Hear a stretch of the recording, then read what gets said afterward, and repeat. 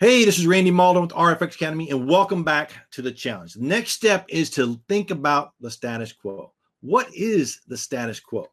What I want you to do is think about in your action guide, okay? Go ahead and pull out your action guide, and what I want you to do is write down 3 ways in which you have been stuck in the status quo in how you're doing procurement. What are the 3 things you're doing today that you would consider the status quo? Do you simply accept requirements from your customers without challenging them to make sure that they're the real requirements? Are you pushing through your vendor evaluation forms without asking your customers what they really think about their vendors? What is it that you're doing today that's been done the same way always, meaning you hear that comment, we've always done it that way. Write those 3 things down. Write down what are those 3 things that you consider the status quo today, and then we'll move on to the next step.